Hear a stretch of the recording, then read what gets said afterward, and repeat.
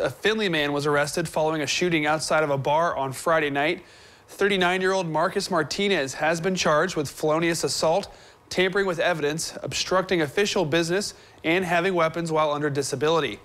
According to the Findlay police, officers were called to the 700 block of Howard Street around 7 o'clock Friday night for reports of a man with a gun.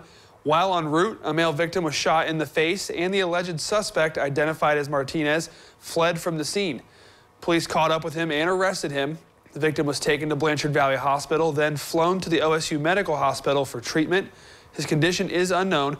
Martinez is currently in the Hancock County Jail.